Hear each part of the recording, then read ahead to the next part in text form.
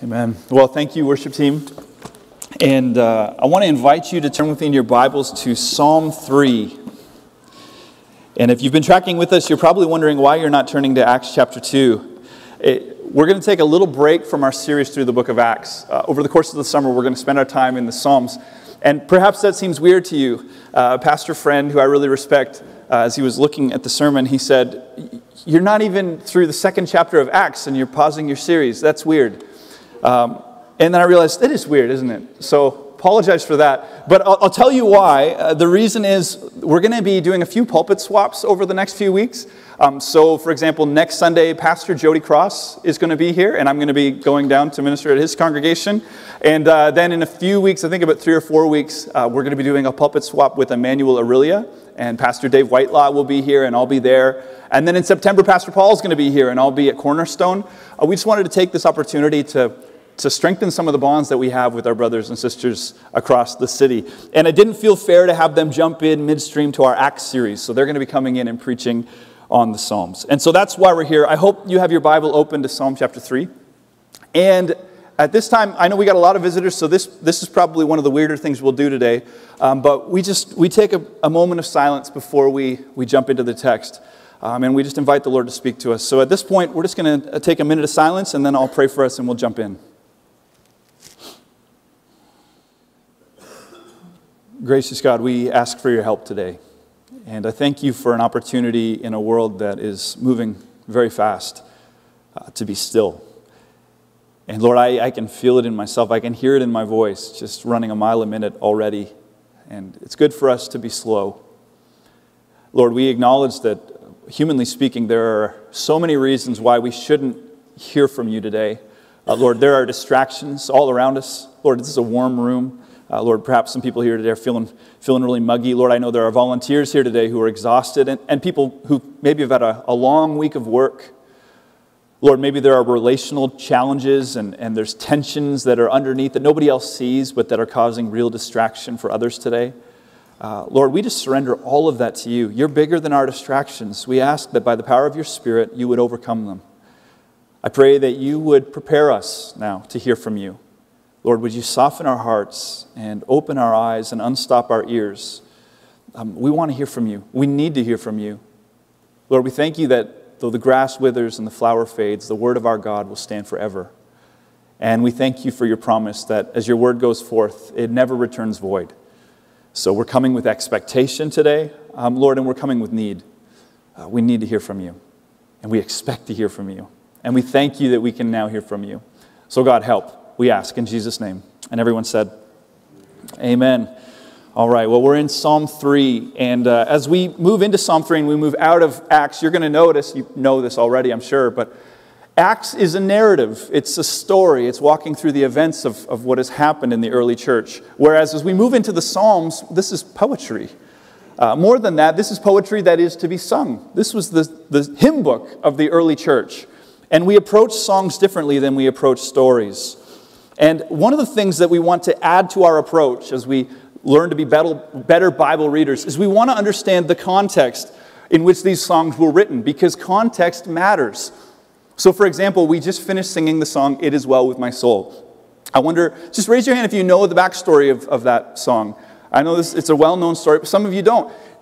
And yet, whether you knew the backstory or not, it's a beautiful song, isn't it? It's a powerful song. But when you know the story that led to that song being written, it's filled with new meaning. So it was written by a man named Horatio Spafford. He was a lawyer by trade. He had a beautiful family, a wife, a daughter, and 4 sons. No, a wife, a son, and 4 daughters. And he was very wealthy. He invested the family's wealth into real estate in Chicago where they were living. But then tragedy struck this beautiful family, and his son passed away. While the family was still grieving the loss of their son, there was a large fire in Chicago, and actually the fire hit the city in a place where all of his real estate was situated. And so overnight, he lost all of his investment. And so a life of saving and work was gone. Their son was gone, and this family was reeling. But they had a friend who was a minister, who you might have heard of, D.L. Moody, a famous pastor. And knowing that they were in a bit of a crisis, he invited them to join him as he was preaching across the Atlantic. I think he was preaching in Great Britain. And the family decided that a rest would be helpful. They just needed to get away from all that had taken place. And so they booked their tickets and they were going to board a ship and cross the Atlantic. But there was some unexpected business that arose, and Horatio needed to stay back. And he sent his wife and his 4 daughters on this ship. And as they were crossing the Atlantic, they struck another English vessel, and their ship sank. There was a rescue crew involved, but it was pretty tragic. They say that the ship sank within a matter of 12 minutes. I don't know how quickly ships normally sink, but he received a message from Wales, and the message was from his wife, praise the Lord. And the message said, "Saved alone." So his 4 daughters perished. And he boarded a ship, and he went to be with his grieving wife. And it was on that ship, and it was allegedly as he was coming to the place where the other ship had sank, that he sat down and he wrote these words that we just sang. These powerful words in and of themselves, but there's a whole other meaning that comes into them when we hear the story. When peace like a river attendeth my way, when sorrows like sea billows roll, whatever my lot, thou hast taught me to say, it is well. It is well with my soul. And you can see the context matters. And the shape of that song is dictated by the story. And in the same way, here in Psalm 3, we're meant to understand the story. I know that we are, because right above verse 1, we see this superscription. And the superscription says, a psalm of David when he fled from Absalom, his son. And so if you've ever been with us, you know that on a typical Sunday, we read the text, then we explain the text, and then we apply the text. Well, this morning I'm going to shift that order. I actually want to spend some time off the top, explaining the text, because understanding the story is going to shape the way that we read the text and the way that we hear it. So the psalmist wants us to hear, before we read verse 1, he wants us to hear that this was written as David was fleeing from not just some enemy, right? Not just some king trying to take over the city. No, as he was fleeing from his son, Absalom. We need to understand that if we're going to hear this as we should. The details of the backstory are captured in the book of 2 Samuel. So, for example, if you were to flip to chapter 15, and you can do this perhaps as you go home today for some homework, you can hear the story of what took place. But because of David's sin, there was a history of division and tension and unhealth in the royal family. And in particular, there was an episode in which David's daughter, Tamar, was raped by her brother Amnon. And this was brought to King David's attention, but he didn't deal with it. He neglected it. He sinned. He neglected this responsibility. And this infuriated Absalom, and it put into motion what we're going to find in our text today. Absalom took it upon himself to remove David from his kingship. And there we learn that David is not an innocent sufferer, as he writes this psalm. Absalom he's taken justice upon himself. He's going to make his father pay. And so what he did was he stationed himself at the entrance to the city, and as people would come into the city, he fed them lies about David. And slowly and surely he turned the hearts of the people against the king. And his plan worked. In 2 Samuel 15:13, we're told, a messenger came to David saying, the hearts of the men of Israel have gone after Absalom. Then David said to all of his servants who were with him at Jerusalem, arise, let us flee, or else there will be no escape for us from Absalom. And so if you could just picture the scene, this is the height of humility. King David gets up from his throne and grabs his attendants, and he hightails and runs out of his own capital city. And as he's running in this direction, coming into the city from the other direction is his beloved son. And we learn in the text both before and after that David loved Absalom. This wasn't his enemy in his mind. This was his son whom he loved. But Absalom comes in the city to murder his father. And as Absalom comes into the city, he's greeted by cheers and applause. The covenant community, the people that David had been leading and directing, the people that he had fought for, that he had bled for, these people who had been following for all these years are now clapping and applauding as his son chases him out of the city. Needless to say, David is devastated. In verse 30 of 2 Samuel 15, it says, David went up the ascent of the Mount of Olives, weeping as he went, barefoot, with his head covered. And all the people who were with him covered their heads, and they went up, weeping as they went. And so that's the scene. David weeping, fleeing from his son. All that he has been stripped from him. It's betrayal at the deepest level. And he sits down and he writes Psalm 3. So how does a person pray when the world has been turned upside down? How does a person sing when their closest loved ones have actually dealt them their deepest wounds? How does a person worship in times of trouble? Far too many of us find that our prayer life is dictated, for better or for worse, by our circumstances. Right? Whether, when we're up high, when we're down low, we see that the way that we approach God, the way that we come to God, changes as we change. And that's very dangerous because we change all the time, don't we? All the time we're changing. So for far too many of us, we haven't learned how to pray from the depths. And so when we're plunged into the depths, we hide from God. Far too many of us have never learned the discipline, and it is a discipline, of praying through tears in faith. So when we feel angry and we feel betrayed and we feel disillusioned and we feel frightened, we're not entirely sure what to do with those feelings. And so today we come back to what is our theme verse for this year. Lord, teach us to pray. Teach us to pray when the sun is shining, but also, Lord, teach us to pray when there's an enemy at the gate. Teach us to pray when those closest to us have betrayed us and when all we can see is failure and defeat. This psalm was written to instruct us. It's a psalm for times of trouble. So would you look with me now to Psalm 3.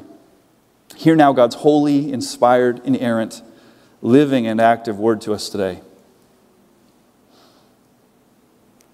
O Lord, how many are my foes? Many are rising against me. Many are saying of my soul, there's no salvation for him in God. Selah. But you, O Lord, are a shield about me, my glory, the lifter of my head. I cried aloud to the Lord, and he answered me from his holy hill. Selah. I lay down and slept. I woke again, for the Lord sustained me. I will not be afraid of many thousands of people who have set themselves against me all around. Arise, O Lord. Save me, oh my God. For you strike all my enemies on the cheek. You break the teeth of the wicked. Salvation belongs to the Lord. Your blessing be on your people. Selah. This is the word of the Lord. Thanks be to God.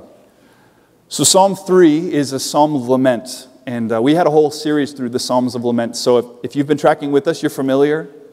The Psalms of Lament express the cries of our heart, the cries of desperation. And yet this Psalm of Lament seems to have a tone that takes over after the first 4 verses. And it's a tone of confidence, isn't it? You can hear it. David very quickly shifts to confidence. Verse 5, I think, is one of the most beautiful verses in all the Psalms. And so if you're here today and you have an anxious heart, maybe you really struggle with anxiety, boy, verse 5 is one that you might consider committing to memory. David says, I lay down and slept. I woke again, for the Lord sustained me. David's been driven from his throne. He's surrounded by his enemies. He's been betrayed by his own beloved son. And he says, yet I lay down and I slept. How does he do that? How does he sleep when anyone else would be tossing and turning? Well, this psalm answers that question for us. So what we're going to do, I mentioned, we've already explained the backstory of this text. It's not particularly complicated, this passage. The challenging part for us today, having explained it, now having read it, the challenging part is applying this text. And so that's what we're going to do with the rest of our time. We're going to ask a very practical question. How to be quiet in times of trouble. How do we do it? First, in times of trouble, take it to the Lord in prayer. Boy, and it sounds so simple, doesn't it? And yet it never feels quite this simple. David masterfully does this. In verses 1 to 2, he says, O Lord, how many are my foes? Many are rising against me. Many are saying of my soul, there's no salvation for him in God. And I want you to notice that David doesn't tiptoe around his problems. Neither should we. He's bold with the Lord. He's specific. He doesn't hold back. One commentator, Alec Machir, notes that David is too practical to say, forget your problems. By the way, hear that. That is not the counsel of Scripture. The Bible never says, forget your problems. Oh, he's too practical for that. No, don't try to forget them, but rather face and describe them, as these Psalms do. Face it head on and tell the Lord. You point at it and let Him know. Is your marriage on the brink of collapse? You point at Him and you tell the Lord. Are you concerned as you watch your child wandering off the rails? You tell it to the Lord. You're not sure how you're going to provide for your family. You see that there's a looming job loss, and now you're looking at inflation in the culture. You lay that down. You tell it to the Lord. You're angry about the way your life has turned out, frightened about the future. Whatever your problem is, as a believer, as a follower of Jesus, you don't need to conceal this from Him. You don't need to pretend that it's nothing. And more importantly, you don't need to try and handle it on your own. One commentator notes, I think this is very helpful, too often plans come before prayers. Isn't that the truth? Too often when our world gets turned upside down, rather than doing what David does here and bringing our concerns to the Lord, we bring our concerns to the drawing board. And we try to figure out, what am I going to do today? What am I going to do tomorrow and next month and next year? And we allow our minds to go all the way over here. And eventually, of course, we need to do that. Eventually, we do need to step in and put together a plan.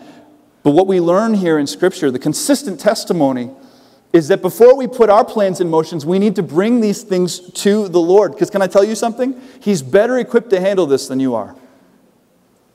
Can I tell you something else? He invites you to bring your burdens to Him. He delights when we bring our concerns to Him. In 2 Peter, we're told, humble yourselves, therefore, under the mighty hand of God, so that at the proper time He may exalt you. How do you humble yourself? What does that practically look like? Casting all your anxieties on Him, because He cares for you. See, David wrote Psalm 3 1,000 years before 2 Peter was ever written. But David already had this down. In our psalm this morning, David is humbling himself by casting all of his anxieties, all of his concerns on the Lord. And he's doing this with an awareness that his God cares for him. Oh, that we would believe this, that God loves us. I had the privilege of teaching Psalm 23 to the kids at camp this week. And it was chaotic at times, but it was sweet all the time. I got to look these kids in the eyes. I got to tell them that the Lord is their shepherd. I got to tell them that our God is the provider. I got to tell them that our God is with us when we're in the green pastures and we're beside still waters. He's also the God who is with us when we're in the valley of the shadow of death. I got to tell them that even when we're surrounded, even when we're in the presence of our enemies, He makes a table for us. He blesses us, anoints us with oil. And I counted it a great privilege to let these kids know in a frightening world that they are not alone. And I counted an equally great privilege to be able to share that same truth with you today. You are not alone. And maybe you're here today and you just feel overwhelmed by the crises in your life. And maybe you're here today and you just feel isolated with the battles that you're facing. And I want you to hear today from the Word of God that you are not alone. The Lord is our shepherd. And He is with us, and He does invite us to bring our concerns to Him. So lay them down at His feet, every last one of them. Be bold like David, be specific, be thorough, and take them to the Lord. That's the first lesson that we learn in this song. Oh, that the Lord would help us to apply this truth. Second, if you want to learn how to be quiet in times of trouble, then you need to remember who your God is. Remember who your God is. Now, David, to be frank, had a number of problems. David fell short in so many ways, and yet we could all agree that if there's one area where David was strong, it is this area. Boy, David knew who his God is. Always. He knew that he served a great, powerful, mighty God. This is the same David who went toe-to-toe with Goliath. right? And he wasn't afraid to go before this giant because he knew who his God was. And now here he is, and he's surrounded by a multitude of enemies. These enemies actually are his former friends, and yet David looks to the same God who gave him boldness to face the giant. And he prays in verses 3 to 4, "But you, O Lord, are a shield about me, my glory, the lifter of my head. I cried aloud to the Lord, and he answered me from his holy hill." See, David's just been chased out of the city, hiding from his own son. An attack is imminent, and it will be nothing short of a miracle if David survives this next wave. Yet he knows who his God is. He remembers where his help comes from, and therefore this prayer, as we've noted, is marked by a decided confidence. And I mentioned this, not complicated, and so he uses analogies that we can readily understand. He says, "You're a shield." Right? And you can picture a shield. Only David says, it's not like any shield though, because this shield protects me on this front, but the Lord is a shield that protects me on every front. You're all around me. Meaning none of the arrows of the enemy can hit me unless you allow them, Lord. And I don't need to fight. I don't need to clamor for my position, for my glory, because you, God, are my glory. And I've been pushed out of the kingdom, but I don't need to wrestle the kingdom back for myself because you, Lord, are the lifter of my head. David, he sees his God and he says, "I've got problems all around me, but I see you, and I know that these things are true about you." Willem Van Gemeren notes here, "The confidence of the king was not in his knowledge of the future, nor in the might of his forces, but in God who had installed him as king." If I could just pause there. How often is our confidence in our perceived knowledge of the future? How often do we place our confidence in the plans that we've laid ahead? Even though, boy, haven't we learned in the last little while that who of us can say what will happen tomorrow or next week, let alone 5 years? How often is our plan in our confidence, in our might, in our power, in how much money is in the bank account? And how quickly that confidence can be undermined. But that wasn't the case for David. Even as he was king, even as he had an army at his disposal, throughout, David's confidence was always founded in his God. Therefore, when his circumstances changed, his confidence didn't change. So maybe if we're here today and our confidence fluctuates as our circumstances fluctuate, perhaps our confidence is in the wrong place. A.W. Tozer was right when he wrote, "What comes into our minds when we think about God is the most important thing about us." What comes into your mind when you think about God? Who is the God that you serve, that you look to? We, on our Thursday nights, I mentioned we've got our prayer breakout group in here, and we've been just working through the Lord's Prayer. How did Jesus teach us to pray? And in the first petition of the Lord's Prayer, we made note of the fact that he begins that prayer not with our circumstances, but with an awareness of who our God is. What's the first petition? "Our Father who art in heaven, hallowed be thy name." So Jesus says, as you come in prayer, the first thing that you need to do is you need to remember who your God is. So here's a question. What comes into your mind when you think of God? Is he a God who cares? Or is he distant and disinterested? Because the Lord Jesus said, he's your Father. He's your Father. Not disinterested. Right? Not aloof. He cares for you. Or what comes into your mind when you think about God? Is he a powerless God? Is he a God who's left wringing his hands and he's watching your circumstances and trying to make a plan of how can I try to sort all this out? Or is he a God who's in control? Jesus says, "Our Father who art in heaven," who art Lord over our problems, who is holy, holy, holy, who is not fazed by our circumstances, who in fact is Lord over them.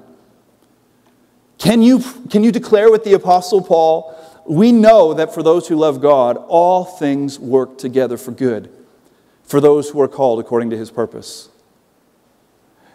You can only pray that if you believe that your God is a Father who is in heaven. Your God is a God who cares and who is powerful to act.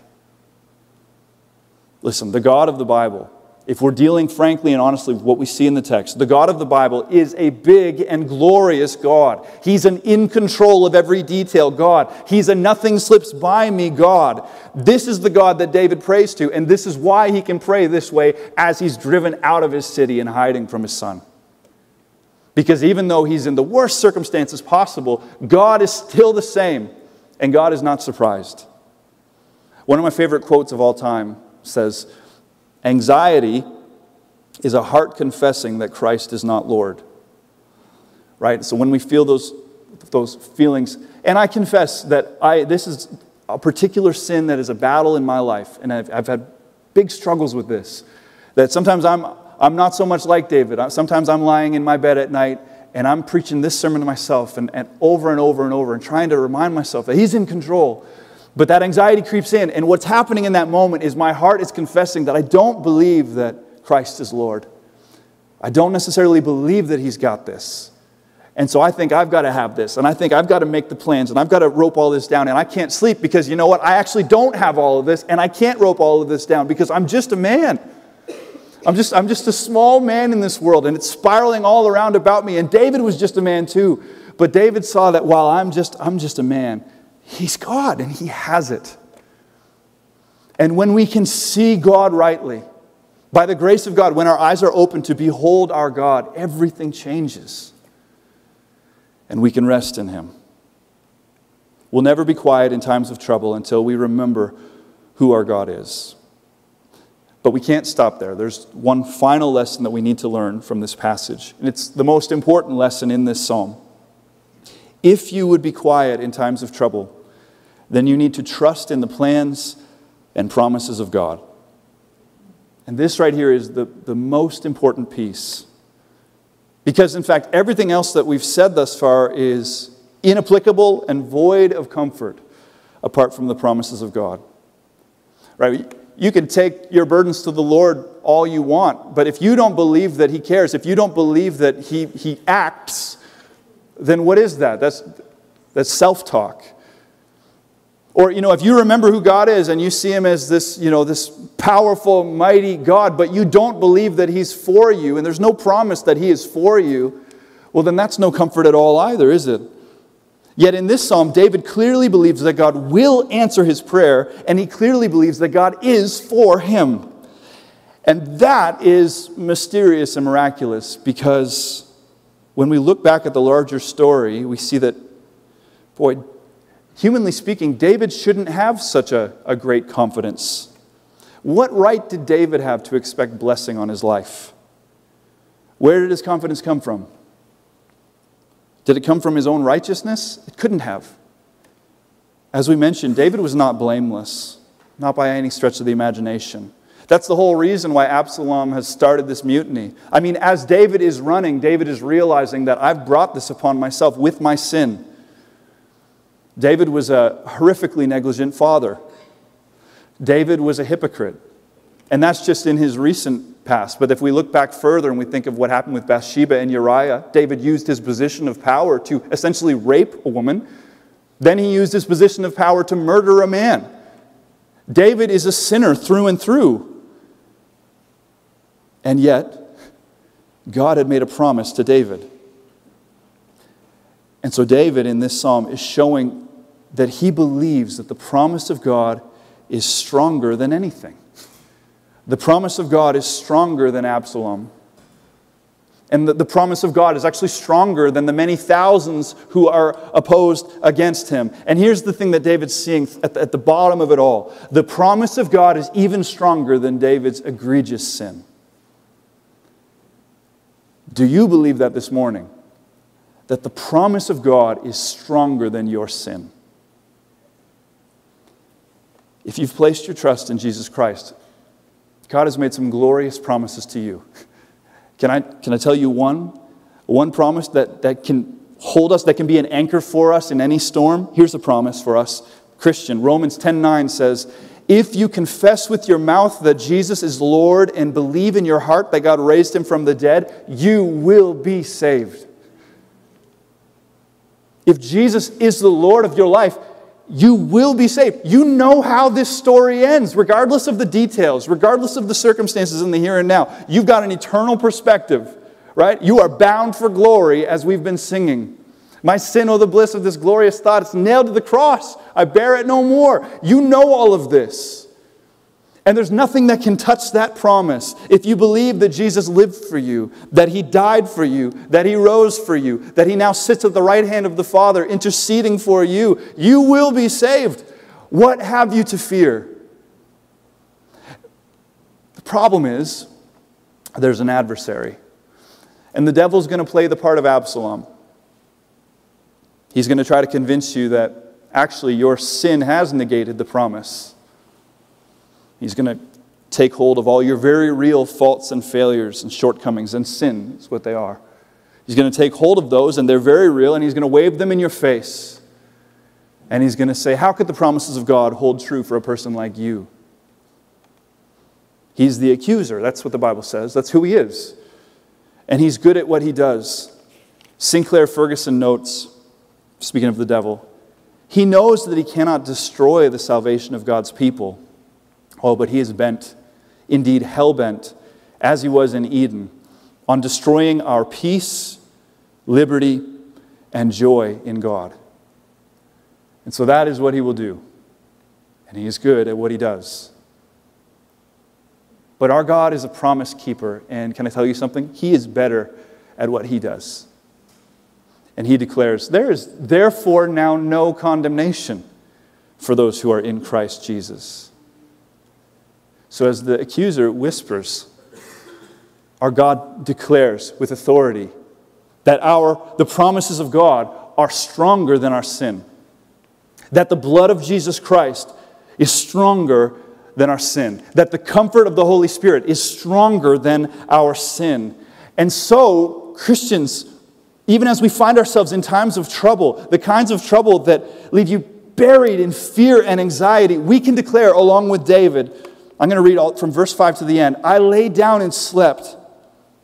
I woke again, for the Lord sustained me. I will not be afraid of many thousands of people who've set themselves against me all around. Arise, O Lord. Save me, O my God. For you strike all the enemies on the cheek. You break the teeth of the wicked. Salvation belongs to the Lord. Your blessing be on your people. If David could pray this way before Jesus came, if David could believe the promise that there was salvation even for sinners like him before seeing Christ on the cross, then how much more can we have this confidence, brothers and sisters? It's ours in Christ. Salvation does belong to the Lord. We've seen it. He walked out of the tomb. He says that we were buried with Him and we have been raised with Him. If we have confessed our sin and turned away, if we've placed our trust in Jesus Christ, salvation is ours. And that's how the miracle of verse 5 is possible. How do we lay down and sleep while the accuser is whispering in our ears? And he's holding up very real evidence that ought to leave us condemned and ought to leave us stirring in our bed. How do we do it? Because salvation belongs to the Lord, and salvation is ours in Jesus Christ. How do we have any comfort at all when we feel as if we are surrounded by a multitude of enemies? Well, we have confidence because salvation belongs to the Lord, and that salvation is ours in Jesus Christ. God has broken the teeth of the accuser. Maybe you read that the first time. This might be the only piece that feels slightly vague to us. You wonder this striking on the cheek and the breaking of teeth. But you remember, David was a shepherd boy. That's where he came up from. And all of his enemies were bears and wolves and lions. And once you take away the teeth, the weapon is gone. David is saying, God, you're the one who disarms my enemy. And our God has disarmed our enemy. He's disarmed the accuser. The only weapon that the devil can wield against us is our sin. And yet, what has God done with our sin? Colossians 2:14-15 says, this, our sin, He set aside, nailing it to the cross. He disarmed the rulers and the authorities and put them to open shame by triumphing over them in Jesus, in Him.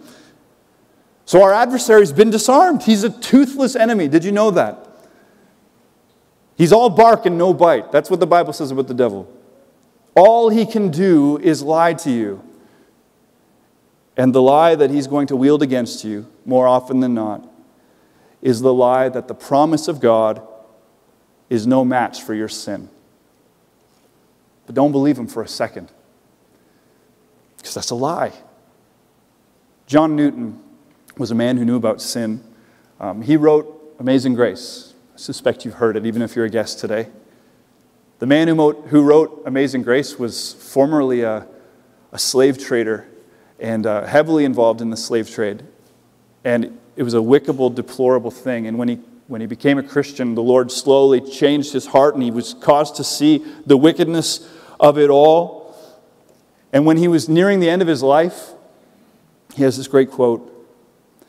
He said, "My memory's nearly gone, but I remember two things.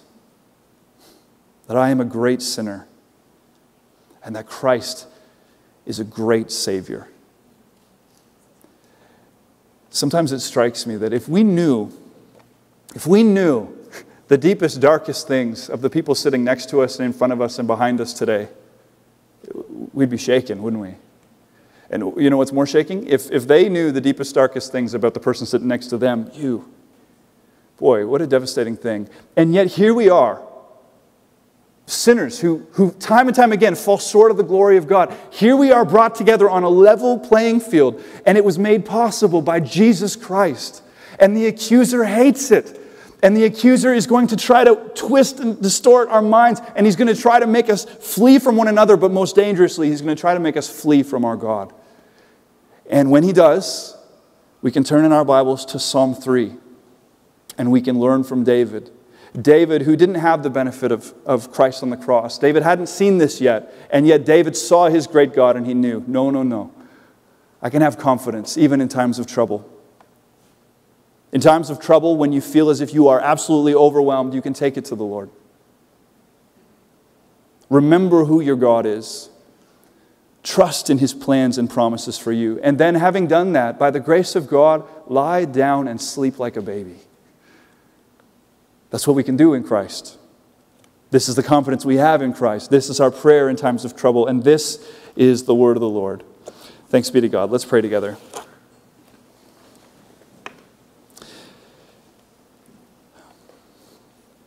Gracious God, we come to you today because we can. We come to you today because we need you. We don't come to you today because of our righteousness. Because, Lord, in and of ourselves, what do we have? Lord, like David, we all sin. Your word says all have sinned and fall short of the glory of God. You are holy, holy, holy. There's no reason why we should be able to come before you except that you so loved the world that you sent your Son, that whoever believes in Him would not perish, but would have life everlasting. And so we believe, God, help our unbelief. We believe that Jesus Christ came and He died for us, and He took our sin and He removed it from us. And now we're coming to you, God, cleansed and renewed, and we're coming before your throne with confidence, not in ourselves, but in your Son, Jesus Christ. God, would you help us? Help us to be a people that turn to you again and again and again. Lord, forgive us for all the times that we have been deceived by the evil one. Forgive us for the times when we have believed his lies, Lord, and we've hid from you. And Lord, I want to pray for those right now who are even further deceived by the evil one, whose minds have been darkened, whose eyes have been closed to the glory of the gospel. And they're bearing their guilt and they're bearing their shame. And Lord, I pray in Jesus' name that you would help them to see right now that if they confess their sins and believe in their heart, if they look to Christ, they can be saved today. God, I just pray that you would do what only you can do. Oh, so we ask for your help. Lord, and there's not a person here who doesn't need to be reminded of this gospel truth, myself included, Lord. The Apostle Paul identified himself as chief of sinners, Lord, and boy, that fits like a glove sometimes. Lord, we fall short, and yet you are so gracious and kind. So, Lord, I pray for those who are in troubled times right now. And Lord, and I know of some of the troubles even in this room, troubles that are absolutely overwhelming.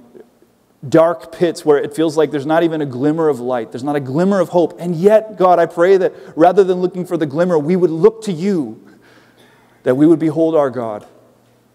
In Christ alone, our hope is found. He is my light, my strength, my song. Help us to sing. And we pray all of this in Jesus' name. And everyone said, amen. Worship team, would you lead us?